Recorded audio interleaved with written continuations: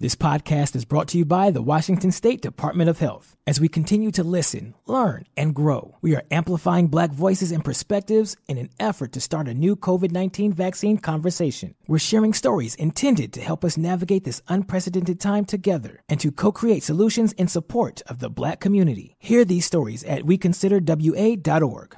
If 2020 has taught us anything, it's to take nothing for granted. So when you expect hot water and get cold, when you expect the shower to drain and it doesn't, when you turn the furnace on and it won't start, stop freaking and call Beacon Plumbing, Heating, and Mechanical. 1-800-FREAKIN'. Hey, this is BJ. Thanks for listening to our show's podcast. If you're a fan of all things geeky, you should check out my other podcast, BJ Shea's Geek Nation. We have new episodes every day, and you can check it out at bjgeeknation.com. Your home is going into foreclosure and you feel like a financial wreck. You don't know where to turn for accurate information. I'm bankruptcy attorney Travis Gagne. Let's talk about some legal options.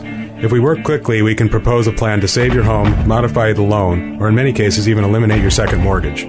The consultation is free. I've helped hundreds of people just like you make informed decisions about whether to save their home or exit it on a reasonable, organized timeline. The chapter you choose sets the tone for the next chapter of your life. Please contact me today at choosetherightchapter.com. That's choosetherightchapter.com. 99.9 KISW, The Rock of Seattle. Authorities in Groton, Connecticut say that two wild turkeys have become infamous for wandering a neighborhood, stopping traffic, and even attacking a postal worker. The hell's going on? These wild turkeys, man. You don't want to go to Connecticut. Connecticut can be a mean place. This is like around where my brother lives. I gotta warn him. Yeah, you better let him know, man. One resident named Deborah says that the turkeys are responsible for delaying her mail. They told us it was because the turkeys attacked one of the postal workers. Back in the end of January, we went 2 weeks without getting mail, and I went down there 3 times myself. I emailed, put in tickets, talked to somebody at Consumer Affairs, and then we finally resumed service. Now here we are 2 weeks again later, and the same thing is happening again. Yeah. So we don't need to worry about Russia. We need to worry about wild turkeys, is what you're telling me. That's what's going on there. It's an incursion, all right? And they promised they would just be hanging out peacefully. Nothing, but wild turkeys. They're not there just for, peace and love. They're incursion. Yes, it's all those years of Thanksgiving, and you think one pardon of a turkey by the president is going to, make the wild turkey population no, they're pissed. That's what I was about to say. You know what? Thanksgiving's coming early in Connecticut. Yeah, right. If you want to mess with my mail, your dinner. Yeah. Your dinner. So, I'll warn them first. Be like, listen, guys. And it's just apparently, now the video I saw looked like there was more than 2 turkeys causing problems, but they say it was just 2 wild ones that I guess the leaders of the gang. I don't know. Yeah. That's the president and vice president of the turkey club. Yeah, and don't say turkey club because it makes them think sandwich and they get even more angry. That's why they're so mad. They're taking the power back. Yep. They don't want that at all. This is a hell of a situation right here. I mean, I don't know what to do. That's why I'm glad we live here in Washington. We don't have wild turkeys that I know of. So they don't belong to anybody, as far as we know. No. Yeah, they're wild, so feral, I would imagine. Yeah. Yeah, so, I mean... Yeah, you can't own me. It's an interesting thing because on Mercer Island, a lot of people have been up in arms about coyotes that are on the island. And, I guess a couple of coyotes might have, gone after some people's pets. I don't know. I haven't been there, but it's been all over next door. Yeah, all over next door. And, you got some people that are on the side of the coyotes. I never thought this would be the case, but there are humans that are backing non-humans in this story. Dude. So do you think there are wild turkey proponents going, you know what, F your mail, I'm with the turkey? Oh, for sure. Absolutely. It's happening in Lily's town, actually.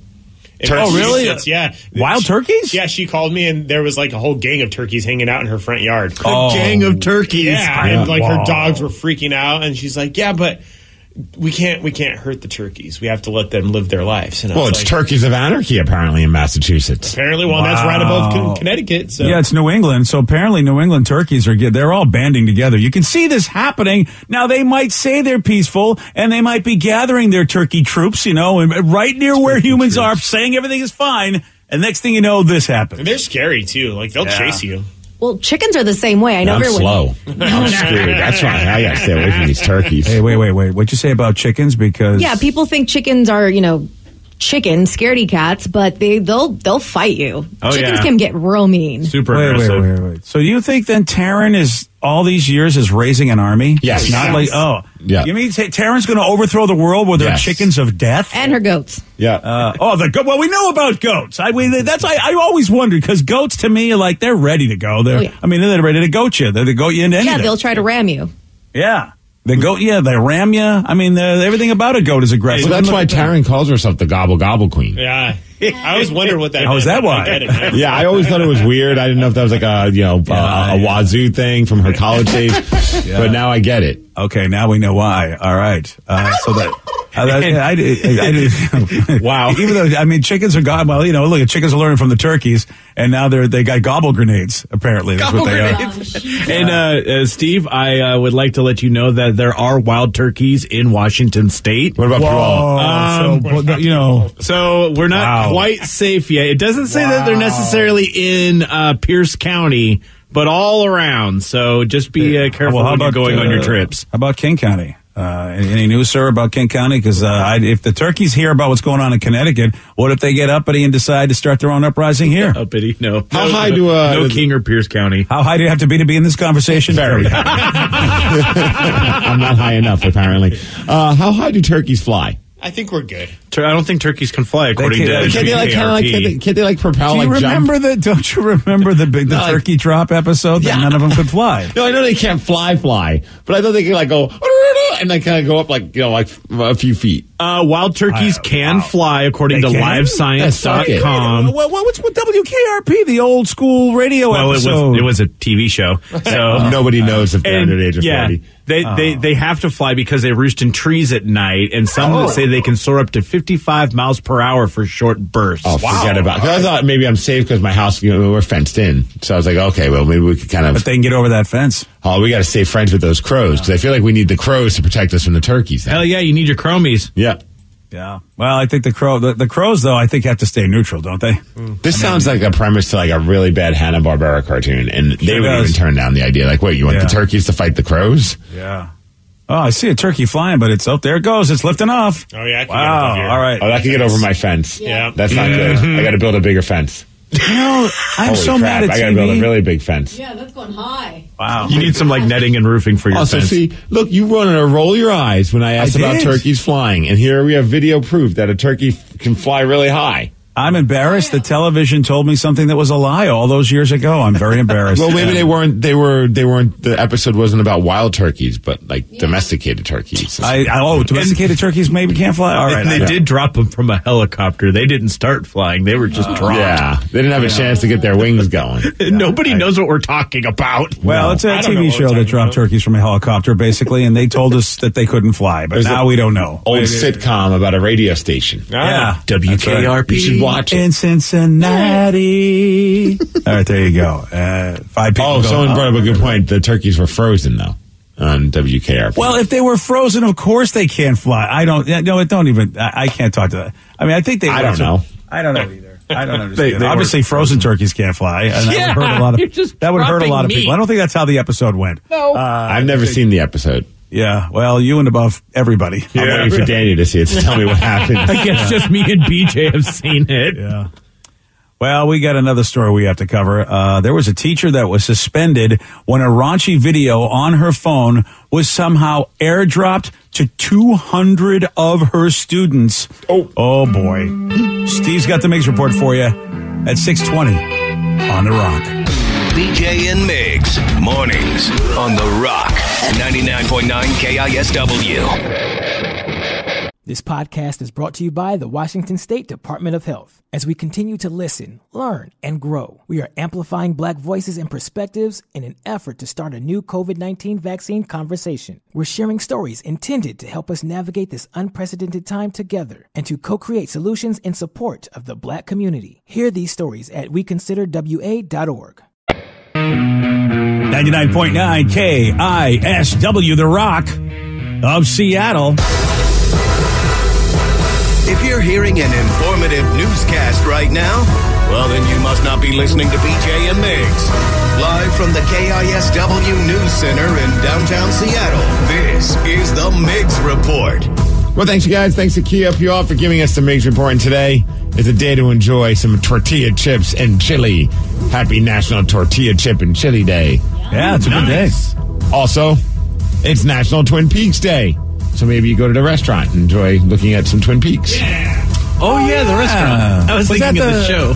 Was that the place in... I'd rather do the show than I think the... do we have the bad experience in... Yeah, but that was in Atlanta. All right.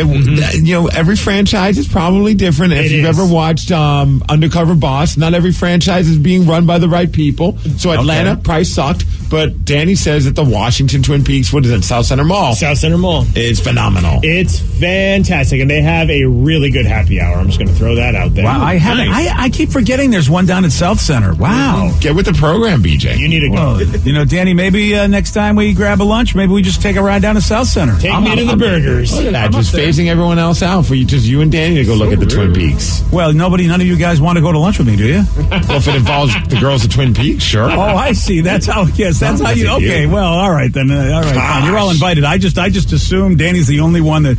And really, it was like his job. Like you got together with him in private and said, Danny, look, someone's got to go to lunch with that idiot. It's you. You're the new guy. You're the sacrificial lamb. You're forever the new guy. Yeah, that's fine. Hey, you get to see some peaks. Let's go get the some twin variety. I'm ready, Danny. You know what? And anybody who wants to come, even though you don't like to have lunch with me, I will pretend you do, and it's not the girls you're looking at. Yeah, just seat us at a different table. Oh, wow. Okay. Wow. This is getting better and better. Yeah. We sat at a table together when we went to get Indian food. Yeah, we did. I thought it was really difficult for you. I thought you really manned up and got it done. I was like, can you get us the longest table and see us at opposite ends? I never saw somebody sweat so much in my life, and I thought it was hard. The food. But I'm like, but none of this is really that spicy. No, he's like, he ordered no spice to his chana sag. What's going on here? Yeah. All right, let's cut on over to Ohio. Dude, if this is legit, what an unfortunate set of circumstances for this teacher. So a teacher in Ohio for a high school has been suspended because, well, she had a sex tape or like a sex video of her being intimate on her phone. Oh, boy. And somehow it was airdropped to 200 of her students. Oh, my. Not just her students, the students at the school that she teaches at. Oh, no. I mean, but she says, yeah, I did not send this to anybody. And they believe that maybe somebody hacked into her phone and then airdropped it to everybody at the school. Yeah, I don't even know how you can airdrop everybody like that at one time. I know, you know what I mean? So the whole process is really interesting to me. Well, here's a security expert by the name of Alex, and he's talking about how this is actually something that could be done to somebody's phone. So if somebody were to have access to the unattended phone, it's fairly easy to capture someone's passcode. If somebody has bad intentions, the first thing they'll do when they get access to your phone is look at your pictures, look to see if you have a private folder and see what's in there, or look at text messages and look at the pictures there and try to find something. Now, how about that? So, Vicky, I know you have a private photo album. You might want to be careful with that thing. Extra security. Extra security, yes. Hype it up. 2-factor verification.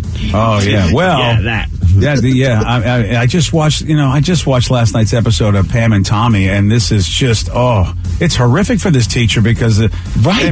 Because, wow. And her argument, I'm sure she's like, guys, do you really think I just want to airdrop my sex tape to 200 students? Yeah, like, I just want to throw it out there. Imagine being one of those students, and all of a sudden you're like, accept this video, okay. Oh, that's Mrs. Johnson. Wait, Mr. Johnson. Oh, dear. A great name you gave her, though. Well, that was the first thing that I thought of, BJ. Well, some parents. You know what? If I got a video of somebody, I think that's the first thing I'd think of. Like one parent said, as a parent, it's appalling. It makes you feel like, a punch in the gut, especially when you have an authority figure and you're a role model around children. And that comes who's this? According to the story, disgruntled dad Ken Trump. Okay. I'm sure he's disgruntled because he didn't get a copy of them. Yeah, exactly. You know what? Lighten up, Francis. I mean, really. It's clear she didn't mean it, and I know it sucks. But it is just people having sex. Your kid is not going to be traumatized by that. There's crap going on in the news today that will traumatize your child. Well, Ken continued to say, it doesn't matter how the video was shared. It shouldn't have been there and accessible to kids in any form in the first place. Apparently, Ken doesn't understand how technology works. We're in a different world, buddy. And I'm saying this all in front of my wife so that she knows I'm very mad. Yeah. Oh, right. Yeah. You know what? You're right about that, Steve. He's putting on a good show, isn't he? Yeah. I would never want to see this video, but perhaps I should just to be sure I'm mad about the right thing. I need to see it to know how bad it was. I want to make sure my anger is justified. Where is that video? And not bad by naughty. I mean bad by bad. Yes. I would never look at this unless I really thought it was important to protect my child from something.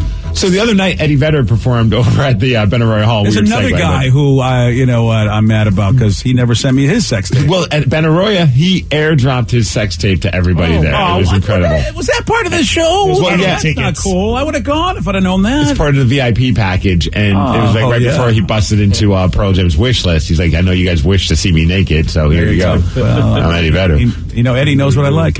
Well, apparently they did a bunch of covers, a bunch of Pearl Jam songs as well. It sounds like it was just a rocking event. Eddie did Pearl Jam songs? You know, honestly, I did not expect him to do any Pearl Jam songs. I just thought maybe he was like, that's my other thing. I'm Eddie Vedder. This is solo Eddie. I'm not going to cover my band. Oh, I see what you mean. Yeah, I get it. That's a strong possibility, actually. But that wasn't the case. He did, I think, Porch, Wish List, and a few other songs as well. And it sounded like it was a great concert. The other night, though, sadly, it happened the same day that people found out about the passing of Screaming Trees frontman Mark Lanigan, who sadly passed away at the age of 57. Obviously, I knew the guy. I mean, the Screaming Trees were rolling in the same circle as Pearl Jam and Alice in Chains, Soundgarden, and all those bands back in like the early 90s and so on. So at some point during the show, he did stop and talk about the impact of Mark Lanigan and brought up a part that was like, oh, yeah, you're right. We've lost a lot of great singers here in the Pacific Northwest. You know, there are a lot of really great musicians. Some people know Seattle because of the musicians that have come out of the great Northwest.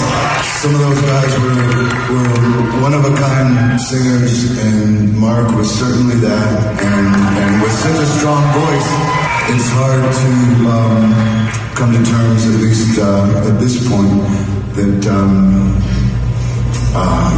but he's going to be deeply missed. He was getting pretty emotional as he went on and talked about it, which I got to imagine that's got to be a heavy thing. Think about like all the great iconic singers of the Pacific Northwest. You have the Eddie Vedder, you have Lane Staley, who's no longer with us. You have Kurt Cobain, no longer with us. Mark Lanigan, now no longer with us. Andrew Wood, Chris Cornell. I think if I didn't bring him up already, I mean, there's a few others on. I think the singer from Grunge Rock. I mean, it's sad to hear and think about like how many great vocalists that were from here, obviously songwriters too, so you know that there's some heavy stuff in their world that they were singing about, but that are not with us. But Eddie is one of the few that still is.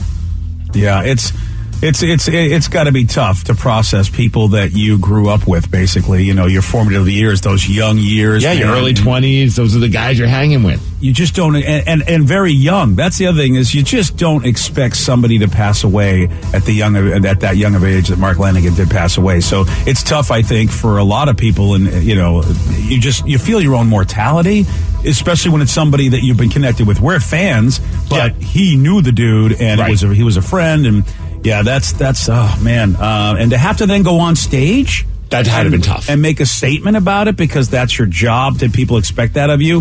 Whereas, like you said, he made a statement like, the best I can do with it now or something like he's just processing it all. And, this is how I'm at right now. But, I mean, who knows tomorrow what I'll be like. Hats off to Eddie. That's not easy. I know I had a bootleg of it. I think it was in Boston that they were performing many, many, many years ago. It was right after Kurt passed away. And, that was, sadly, he has experience in going in front of a large crowd to talk about someone truly talented that he knew that's no longer around. And it was a very heavy video to watch. It's probably out there on like those bootleg things on YouTube. But at the time, back in the day, I was on VHS. I remember watching the hell out of that video. But it was such a great performance. But you could tell it's because of they were channeling a lot of sadness and energy and trying to put it into their art and just trying to like celebrate the music at that time.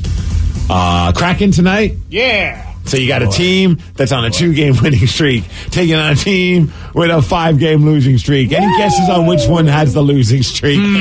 Ding, ding, ding. You're right. Oh, wait, it's the Seattle Kraken. Man, for a minute I thought it was the Boston Bruins. Are you sure? Yeah, I'm taking on the Boston Bruins at Climate Pledge Arena. If by chance you see someone who looks like myself and Danny V, it's a very good chance it's us because we're going to the game tonight. Nice. Or at least we plan on going to the game. Yeah, we're going and we're going to make Boston lose. Did you tell your buddy John Forsland so you get a shout out? out? I didn't, but you know what? We'll work on getting on the Where I Root. Oh, yeah, why not? I mean, maybe John has some pull. We'll see. Or maybe he does have some pull and says, don't put those idiots on there. And it's Kraken Thursday. I don't know if you guys noticed. Got myself a new Kraken shirt, baby. Oh, I didn't know that. Oh, that's fancy one. Yanni Gord player card on a shirt. A Walmart special. Yeah. Dude, that's awesome, actually. $20. I love that shirt, actually. Really? Wow. Walmart has those? Dude, Walmart's got actually a bunch of ladies Kraken stuff and dude Kraken. I mean, I was with my wife, so one purchase only because that would have been a bad financial decision in front of her. But I wanted to get like 3 different shirts. Nice. So now you got to go to Walmart 2 more times and tell her hopefully she forgets you got one. We've learned that the Walmart, at least the one I think was in Bonnie Lake we went to, man, they just dominate when it comes to the children's toy section. You know, I know it sounds silly, but we don't have a Toys R Us. And as a new parents, that sucks. Because, you don't have a place. I mean, Target's got an okay toy section. There's all these random, trendy hipster type toy stores, and it's like, okay, I don't want those. I want the old school toys. I want to walk around aisles and aisles and aisles. Man, Walmart's got it going on. I think and they've got Kraken shirts. Doesn't that Bonnie Lake? That's a huge Walmart, isn't it? If I'm not mistaken. Yeah, and that's the thing. You know, not all Walmarts are as huge as that place, and I would imagine, that toy aisle. No, this toy one, aisles. It's worth making the drive because the Puyallup one I don't ever want to walk into. I will also put this out there: the Walmart toys are way cheaper than any of these. Oh yeah! Toys. Every time I bought something at Target last year for Lily, and I was saw the exact same toy for $20 less, and I was like, why didn't I do that? Although I wasn't sure if the Walmart employees were just effing with us or whoever's in charge of markdowns on the prices, because there was many things that were price marked down. It says original price $9.99, markdown price $9.99. Yeah. And I'm like, am I missing something? That's a savings. Sir, that's a big savings. You can't see that? No, I can't. But shout out to Rockaholic that said, hey, go to Walmart. They got a Yanni Gord t-shirt, and Yanni's my favorite player on the Kraken, so now I've got a Yanni Gord t-shirt. Yeah, you do. Looks good. Yeah. Yeah, it looks actually. And I mean, it's comfortable. Good. It's not bad fabric or anything like that. It's soft. And the price is right. $20. Yeah, you can't. I mean, when was the last time you got an official T-shirt of anything for $20? I felt like I was stealing it. I ran past the greeter because I was like, he's got to say something. Yeah, we're not sure you didn't, but we'll just keep that to ourselves. Well, it did feel that way because I decided not to get a bag. I was like, I'm saving the 8 cents, man. I already saved enough money. So I'm walking out with a T-shirt in my hand, and dude, I feel like a criminal. Yeah. I'm holding the receipt, I swear I didn't steal this. Wow. And the guy's looking at me like, I don't really care, man. I'm just That's sitting when you here. can tell someone's a noob at the whole bag thing and the no bag thing is when they got the receipt high in the air. I don't know. Look at it's like the Walmart guy goes, don't worry about it, Dillinger. You know what I mean? Bonnie and Clyde, we got you. Don't even dare try and tell me I'm stealing this. Yeah, don't worry about it. We got our eye on you, but we think you're safe. I'm a respectable individual. There you go. Well, maybe not. Hey, as far as weather, 41 degrees, going to be sunny today. That's the Mix Report, and that's what's up. Nice work, buddy. Thank you. Yesterday, Mr. Thief over there, he did get this one right. Which character did Josh Gad voice in Frozen? Oh, that's Tatum's guy. Olaf. Yes, Olaf. Olaf? And I feel bad because I think my wife's driving with Tatum right now, and if I said that now, Tatum's probably going to demand her Olaf toy. Oh, you just said it again. Toy. And then we replayed it again, so hopefully she's not driving right now because that would be a beating for you again all over. But, hey. You want a shot at beating Steve? You got it. 206-421-ROCK. We're playing Beat Miggs. We'll do it at 6:50 on The Rock. Today's podcast was brought to you by Travis Gagne, bankruptcy attorney. He's here right now and has agreed to answer more of your questions about bankruptcy. How do I know if bankruptcy is going to provide me with relief? What are the steps for my situation? There's so much information out there about bankruptcy with the internet and what people have heard from friends and other people that they've talked to about their financial issues or bankruptcy. There's also a lot of bad information out there or urban legends about bankruptcy. In order to determine whether bankruptcy makes sense for you, you need to talk to an attorney that's experienced in bankruptcy. So in order to determine whether bankruptcy makes sense for you, you should talk to an experienced bankruptcy attorney. And my job is not to convince you to file bankruptcy. My job is to help you to make that decision and have all the facts so that you can make an informed decision about whether bankruptcy makes sense for you, what benefits it's going to have for you, and what the downside of filing bankruptcy is. Thanks, Travis. If you have more questions about bankruptcy, you can reach out to Travis anytime at ChooseTheRightChapter.com. This podcast is brought to you by the Washington State Department of Health. As we continue to listen, learn, and grow, we are amplifying Black voices and perspectives in an effort to start a new COVID-19 vaccine conversation. We're sharing stories intended to help us navigate this unprecedented time together and to co-create solutions in support of the Black community. Hear these stories at weconsiderwa.org. Take the next step toward the career you want, be it business, cybersecurity, healthcare, or more. UMGC can help you get there. No application fee when you apply by August 31st. Visit umgc.edu, certified to operate by Chev. $20 million, $19 million, $6 million.